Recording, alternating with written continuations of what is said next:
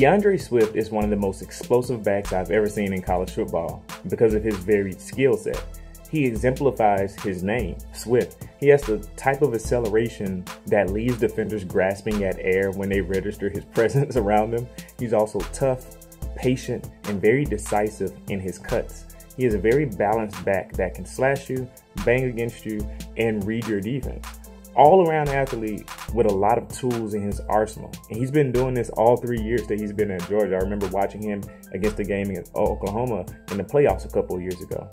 So I'm going to show you 3 plays that kind of show you what I really like about DeAndre Swift and show you the things that make him such a great back, and he'll probably be a really good NFL running back as well.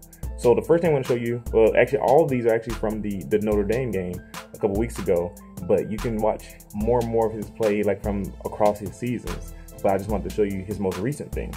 So fourth quarter here versus Notre Dame, 11-minute, 11-second mark. Single back formation. They do a stretch run to the right here off the C gap, the right of the right tackle. So look at how DeAndre Swift hits that hole and eats up the ground in front of him. He is 9 yards upfield before someone has a chance to tackle him. The blocking is great here, but in conjunction with DeAndre Swift's burst through that hole, your average defender doesn't stand a chance. I like the way he finishes this run as well as he lowers the shoulder against the guys coming up. So now in the third quarter versus Notre Dame at the 1-minute 44-second mark, they go single back formation again, the up backs on the left side of the line of scrimmage. At the snap, Notre Dame has 8 people attacking the line of scrimmage. They clog up the middle immediately, and the edge defender from the right is rounding the corner. DeAndre Swift immediately and seamlessly opens his hips to the left side where there's an open field. His footwork as he does this is smooth as well. As he takes the ball, he plants his left foot to the right as if he is about to cut it up into the line of scrimmage.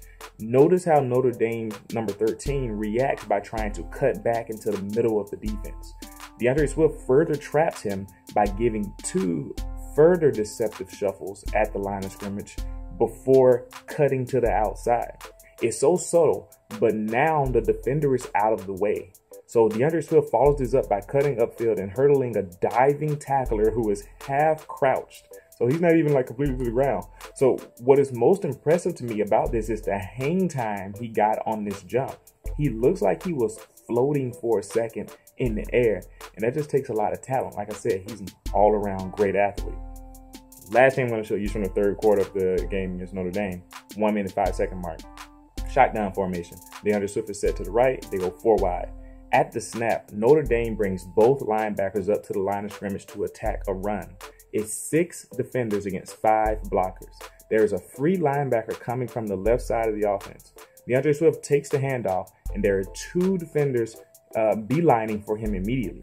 Watch him pause by cutting behind his pulling right guard and then immediately jump cuts to that vacant position and accelerating upfield. That free linebacker was 1 second away from getting a hold of him. So DeAndre Swift didn't panic. He didn't resign to run into the back of his offensive line either. He patiently found his opening and made a very positive play. That's a good running back. Like being able to stop for a second, assess the situation, not feel the pressure of the defenders and just trying to make a hasty decision, but to then allow your blocks to develop and then take the spot that opened up. That's really good stuff. So in light of this, what do you think of DeAndre Swift?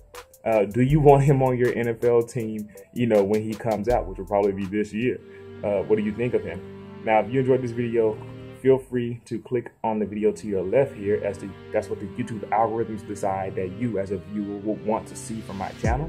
And if you want to see the last video I made, click on the video to the right. I would love to see you here more and talk and engage in your comments. Thank you for watching. I'll see you next time.